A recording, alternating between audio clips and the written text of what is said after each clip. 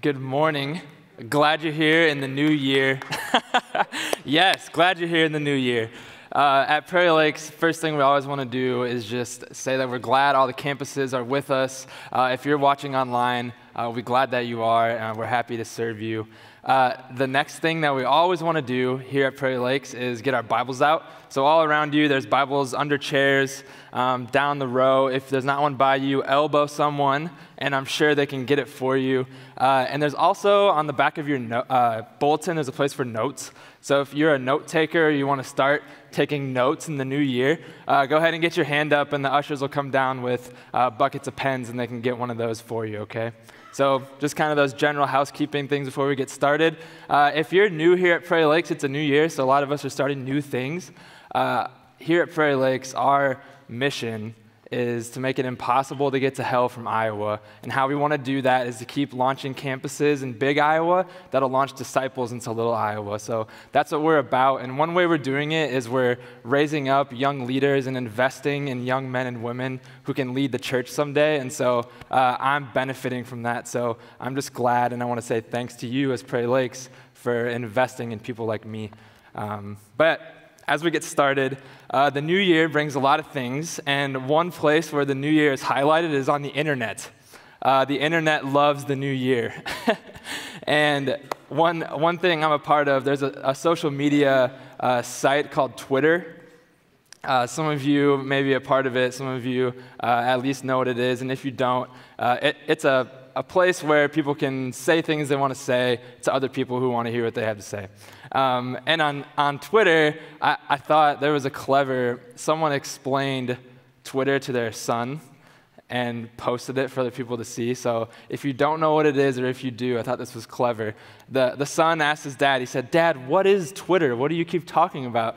And the dad said, "Son, you know how when we let our dog out in the backyard and he barks, and then all the other dogs in the neighborhood start barking back at it?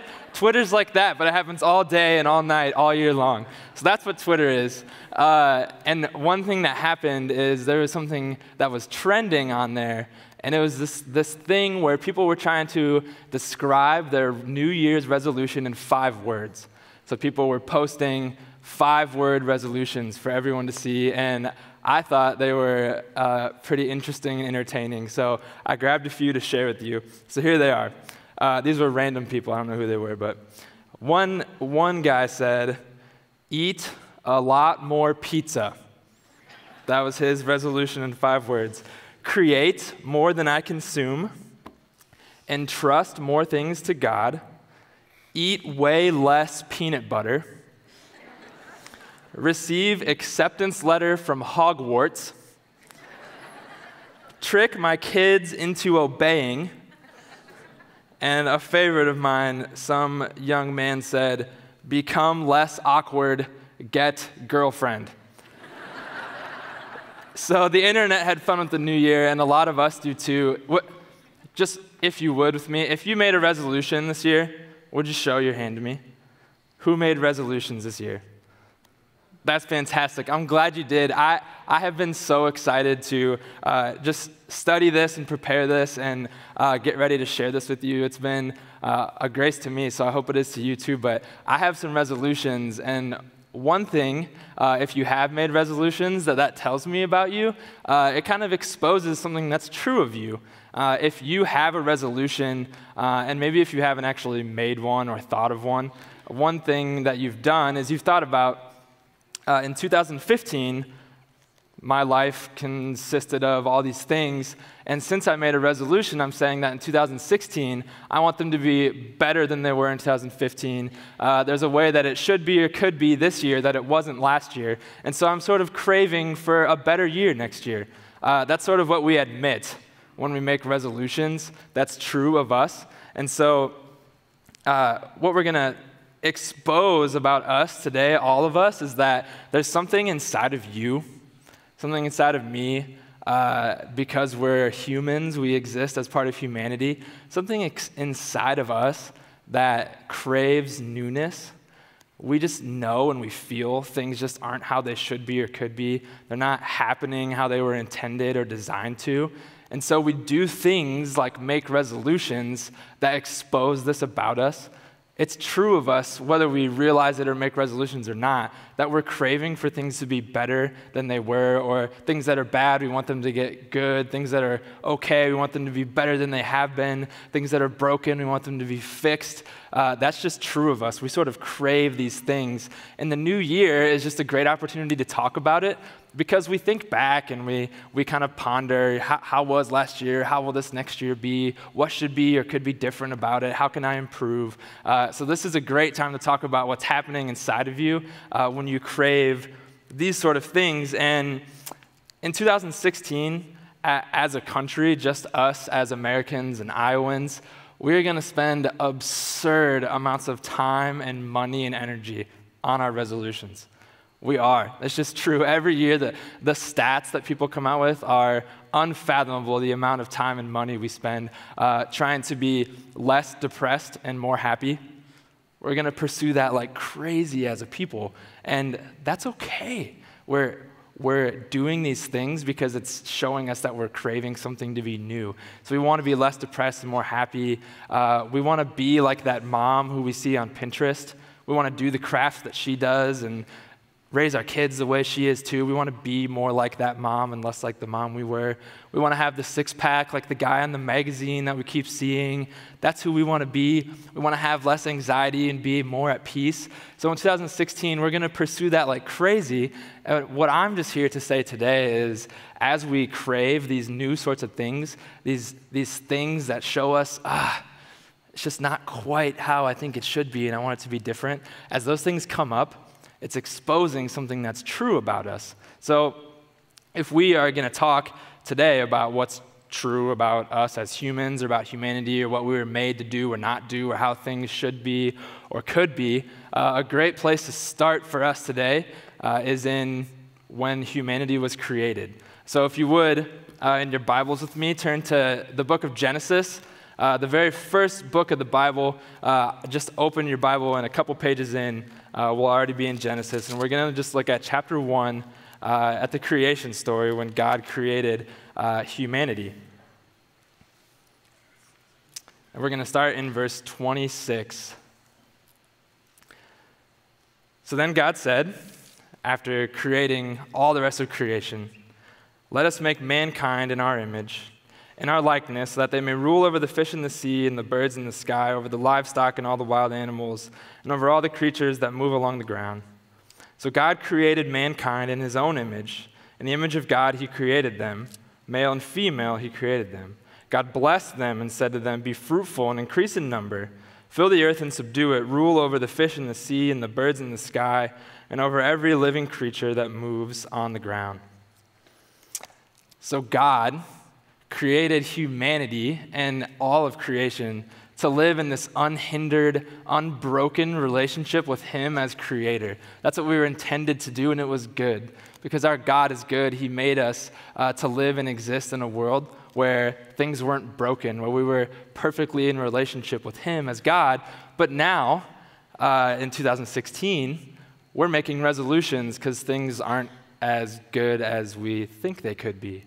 And that's exposing something about us. It's exposing God made it this way back then, but now we are trying to fix it. We're craving newness that we don't have, and our desire for newness shows that maybe things aren't exactly how they were when God created us. Maybe we're not living exactly how he had intended us to, and so we're just getting that exposed about us.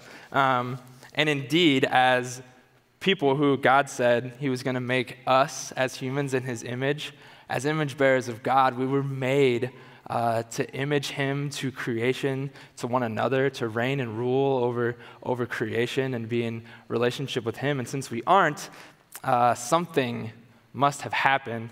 So if you would, I'm sure it took humanity a while, right, to mess up what God made. Like in the middle of this book or something we must have messed up?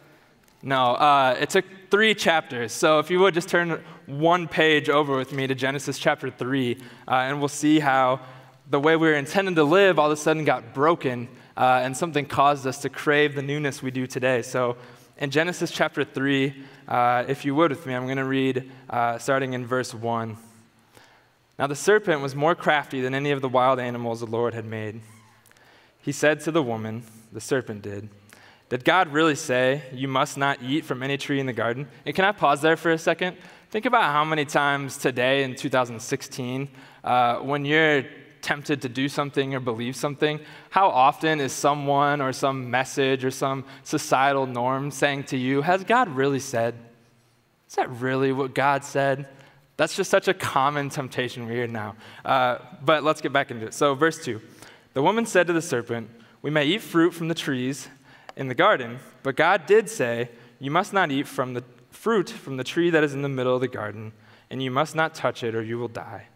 You will certainly not die, the serpent said to the woman. For God knows that when you eat from it, your eyes will be open and you will be like God, knowing good and evil.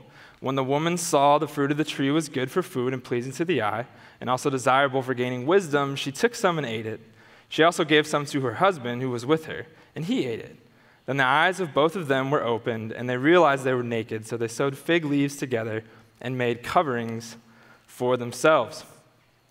So God created us one way to live a certain way, to be in this unhindered relationship with him, and then it only took us 3 chapters to mess that up, to break the relationship we had with God and with creation. And so now, what Adam and Eve did in sinning that day, we continue to do today, and we continue to live in this state where we're broken in our relationship with God, and we continue to break it over and over as we live in sin and make decisions and have attitudes and thoughts. So what we're talking about today then is in that moment when Adam and Eve sinned, it started this common thread, a thread that exists throughout human history that we can see as we look back in our history books. A thread started to exist in humanity where we crave newness.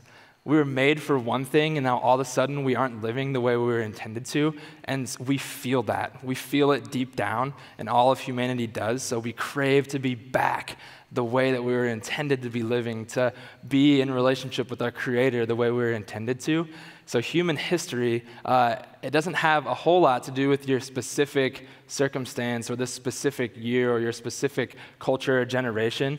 Instead, what exists in us when we crave newness, it transcends our culture and our generation. It transcends your ethnicity and your socioeconomic status. It transcends all of those things because as we, belonging to the human race, have been separated from God in our sin, we crave newness because we want to get back to that.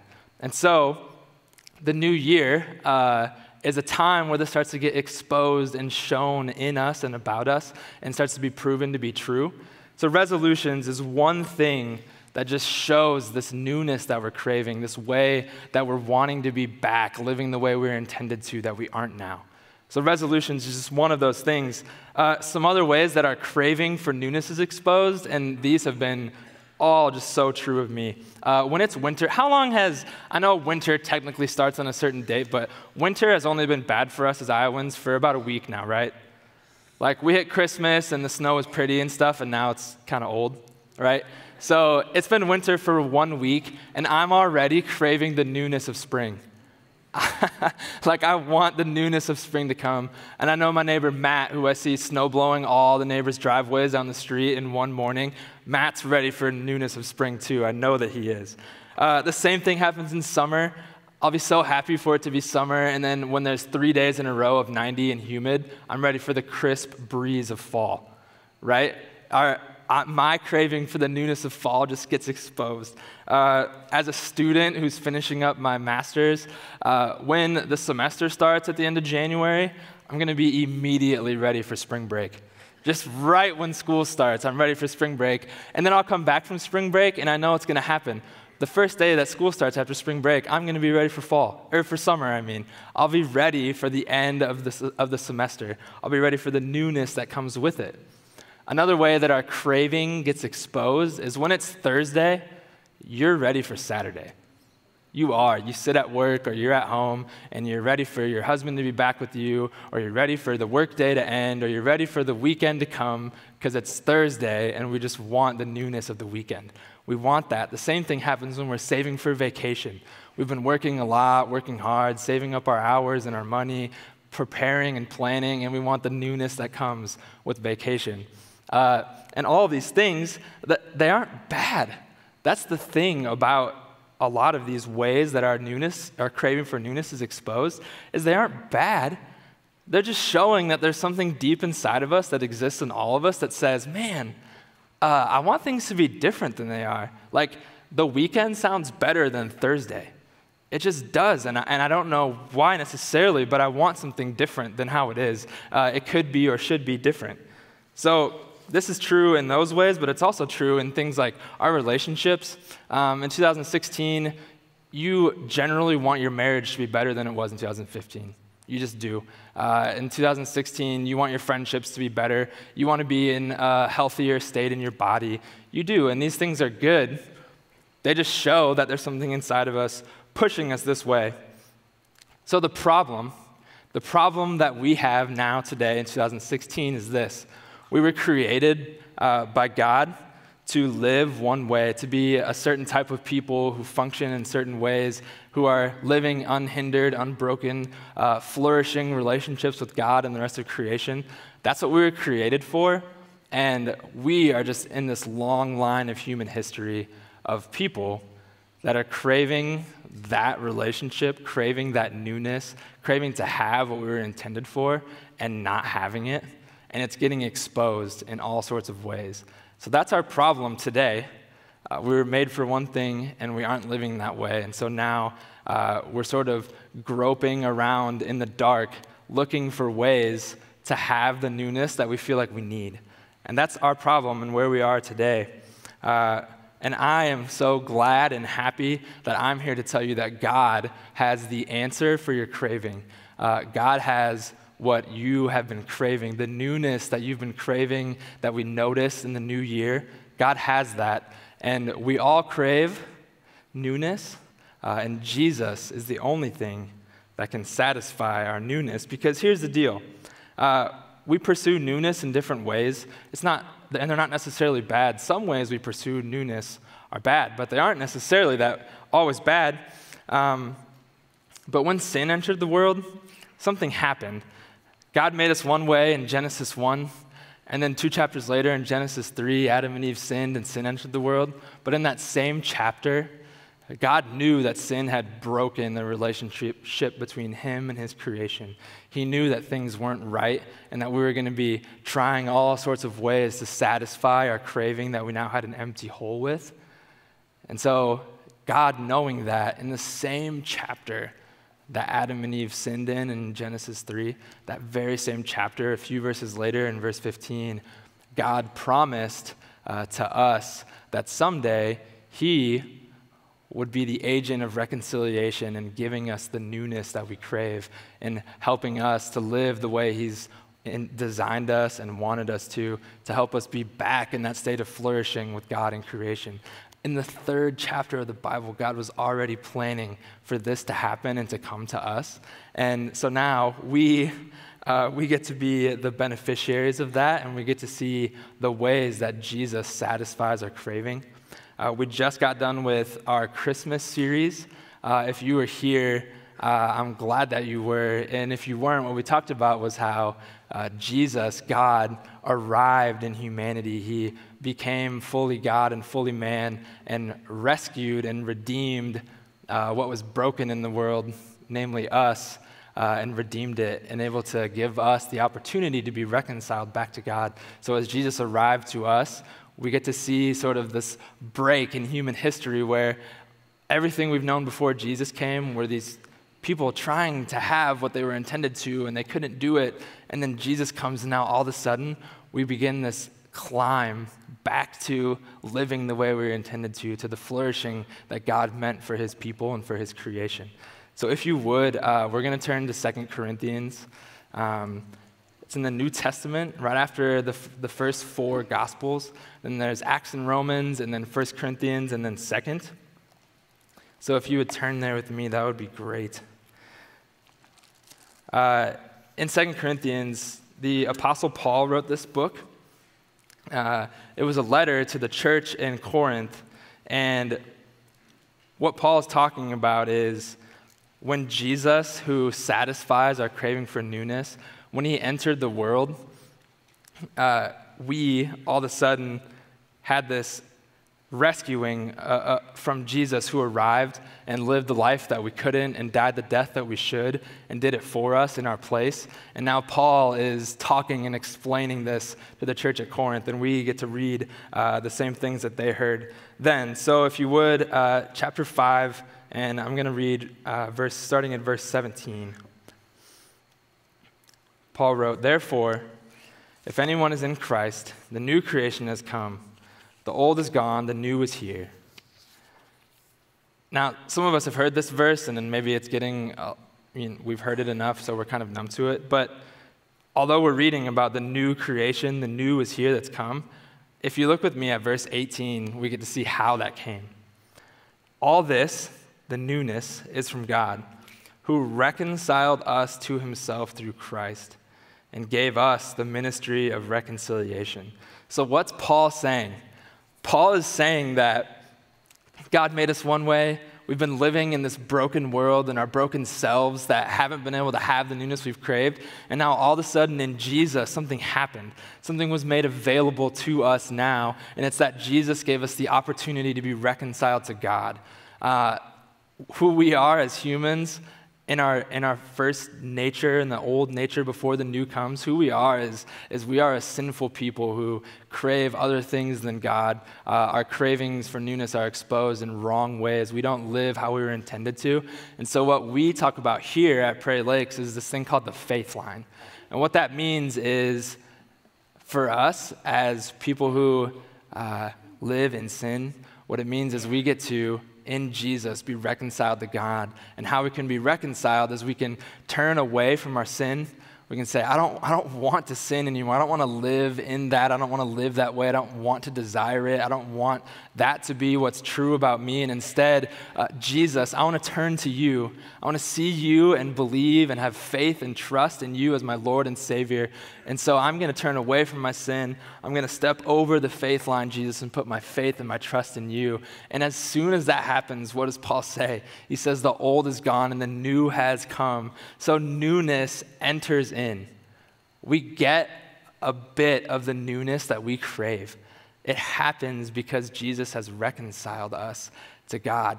And some of you who have stepped over the faith line, you are Christians, and you know that just because you've been given a new nature doesn't mean everything's better, or your circumstances have changed, or that your physical states are better, or all of a sudden things have been made perfect for you, or that you don't desire sin anymore. When we're given the new nature that Paul tells us about, the thing we've been offered through Jesus and his reconciliation, when we're given that new nature, it's a definitive moment in your life where God transfers you from the kingdom of darkness to the kingdom of light, where he adopts you in as part of his family, and that newness can never be tarnished. That newness is given to you as a gift through God, Jesus' work on your behalf, reconciling you to God. And that's the new nature you get to live in. So if you are here today and you haven't stepped over that faith line that we talk about, if you've been living the life that's not the life you were intended to, if you haven't been basking in the relationship with God, the reconciled relationship with God that you're meant to live in, you are free today to step over that faith line, to turn from your sin, put faith in God, see Jesus as your Savior, and to have that new nature come to you, and to begin the process of being satisfied in Jesus, having your craving for newness satisfied. So if we're given the new nature when we're reconciled with Jesus, then what happens to us then as Christians? What happens when we step over the faith line? If you would, keep reading with me. We'll just finish verse 18 and I'll start in 19. The ministry of reconciliation, that God was reconciling the world to himself in Christ, not counting people's sins against them. And he has committed to us the message of reconciliation. We are therefore Christ's ambassadors, as though God were making his appeal through us. We implore you on Christ's behalf, be reconciled to God. God made him, Jesus, who had no sin, to be sin for us, so that in him we might become the righteousness of God. So another way that Jesus satisfies our cravings is that we are being made new. Not only can you be made new when you step over the faith line, but once you do, then you're being made new. This is what the Bible calls sanctification.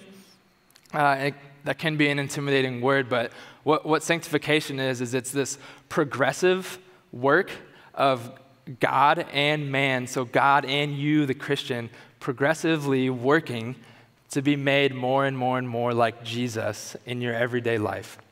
And so that's the journey we're on, and it's the grace of God making us more like Jesus, but we as Christians have a part to play in it, and it's effort. We get to give effort in our journey of being made more and more new. And here's the really, really neat thing. The goal of your sanctification of your Christian life is for you to have joy. Do you realize that? That was so life-giving for me this week as I was looking at. So God created us to live this certain way with these certain desires, to live in this perfect relationship with Him. And now with sin in our lives and in our hearts and in the world, we're living not the way we were intended to. But I was made to live a certain way. So as soon as I step over the faith line, God makes me new and then keeps making me more and more new. I get closer and closer to the way that I was intended to live. And as we live more and more how we were supposed to and designed to and created to, that's joy-bringing because we're actually doing what we were meant to do. Isn't that great? And so God, as He works in us to do that, we get to play a part. And so one way that you and me play a part in that process is fighting our sin with the goal of our joy. The new nature has come, but we still have to fight our sin and turn from it. We still get to see that if we live how God intended us to, the more joy we'll have. We have to work that way. As I was thinking about this and preparing it, a few people came to my mind who have just been great, inspiring examples for me of how to turn from sin and fight it in the Christian life and to keep working towards being made more and more like Jesus. One of them is a great friend of mine named Jeff. All of us, something that's just natural for us now in this fallen world is that we're selfish. More often than not, we are selfish.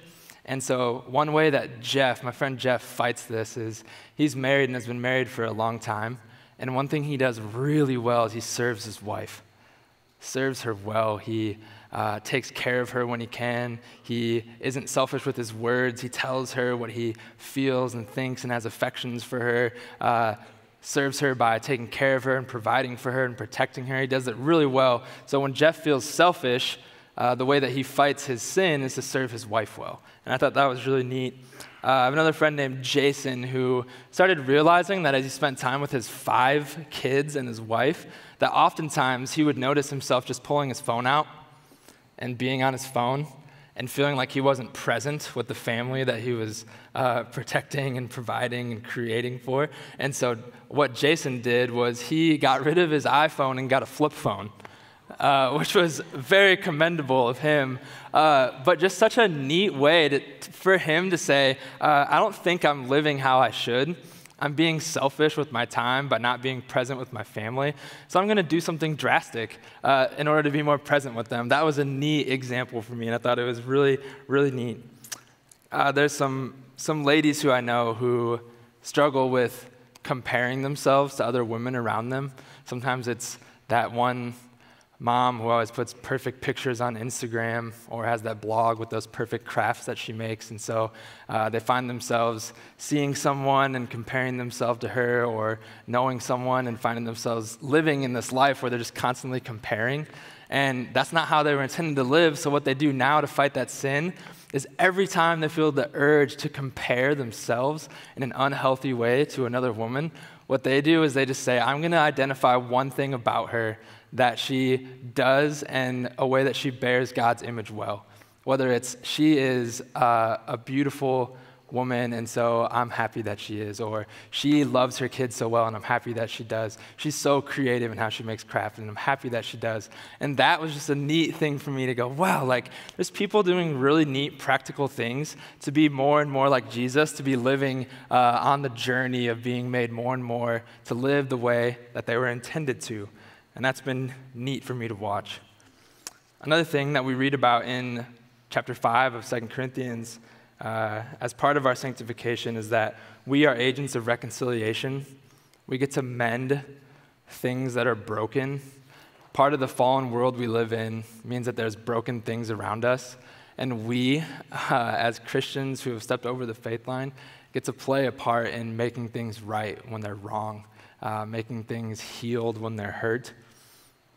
So as Christ's ambassadors for 2016 as a Christian, work for your sanctification and mending relationships. A really, really neat experience I had about a month ago was one of my roommates from college. I lived with 7 dudes, and we had fun, and college was great. But one of them, he and I, slowly, the longer we lived together, stopped getting along so much, and then just naturally stopped spending as much time together. And there was sort of this awkward, like, I respect you and I like you, but for some reason we just don't get along, and it's weird, and I don't know why. And then I got married, and my wife and I moved to Phoenix, and then 3 years later, there's still this awkward relationship I had with him. And about a month ago, he and I were able to get together and have some time together for a couple hours just talking through that and figuring that out. And as he and I were reconciled, it was joy-bringing because it was how we were intended to be in relationship with one another. But it also was just this tiny little picture. Think about it. He and I have known each other for maybe 7 years, had some awkward years, 3 or 4, and then all of a sudden we're reconciled. And the joy that it brought, just from that small little picture of reconciliation, think about the joy that comes when you're reconciled with your Creator. As creation that's separated from Him in sin, when you're reconciled to God, the joy, the immense joy of that relationship being reconciled, I got a little picture of that, and it brought me joy. But to think about the joy that I have in my relationship with God now, the newness that Jesus was able to satisfy in my life, is amazing. It's amazing. So Jesus satisfies our craving for newness. One way He does it is that when you step over the faith line, you're given a new nature. Another way that He does it is that you're being made new. Once you step over the faith line, you begin a journey of being made new, being made more and more like Jesus so you can live the way that you were intended and created to live more and more. And then another way that Jesus satisfies our craving for newness is that we will all be made new someday, ultimately new someday. Both the ways I've talked about so far have been sort of this spiritual reality that's happening that's true of us, but it's a spiritual thing. Sometimes it's hard to see or notice, but Jesus someday is going to make all things new, and that'll be both spiritual and physical. We'll get to know and see and feel how that happens. So we're going to turn to Revelation. It's the very last book in your Bible, and we're going to be in chapter 21. So we started in Genesis 1, the first chapter of the Bible, and we're ending in Revelation 21, which is the second to last chapter of the Bible. The Apostle John, that we read about a lot in the Gospels, who wrote the Gospel of John, wrote the letter of Revelation, and we get to see now what he knew and experienced and was told about the end times. And so in chapter 21, I'm going to read verses 3 through 5 for us. And this is the picture, the way that Jesus makes all things new someday, our great hope, the craving that you have for newness, the ultimate way that that's satisfied is in the new creation with Jesus someday. So this is the ultimate satisfaction of that thing that exists in all of humanity. Starting in verse 3. And I heard a loud voice from the throne saying, "Look, God's dwelling place is now among the people, and He will dwell with them. They will be His people, and God Himself will be with them and be their God. He will wipe away every tear from their eyes. There will be no more death, or mourning, or crying, or pain, for the old order of things has passed away." He who was seated on the throne said, "I am making everything new." Then He said, "Write this down, for these words are trustworthy and true." That today, church, that is our hope, our great hope, the great satisfaction of the newness that we crave, we get to read about and look forward to. Someday, Jesus is going to make all things new.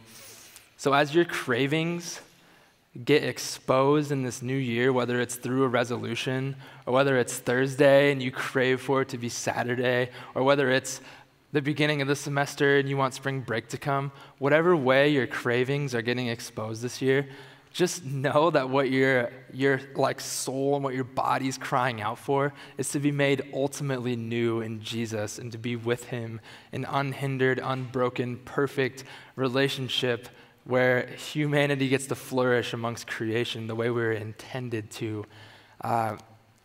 That newness is spiritual, but it's also physical. I have two friends right now who are both fighting different kinds of cancer. One of them's a lot farther along than the other, but both of them right now, after stepping over the faith line, they've been given a new nature. They're being made more and more like Jesus, but they don't have the ultimate newness they crave. And someday when Jesus comes back and he makes all things new, they get the new body that they crave. There's things that are broken about them now that can't be fixed, but someday Jesus will fix them. When our kids go off to school for the first time in elementary and get bullied and come home crying, there'll be no more tears someday. That won't happen. You won't feel the pain that comes from that. When you send your children off to college and they have a hard time and don't make friends and then have a terrible time there, like that won't happen someday. There won't be leukemia. There won't be things broken. Jesus is making all things new someday, and the craving that you have for that newness is answered and satisfied in one person, and his name is Jesus.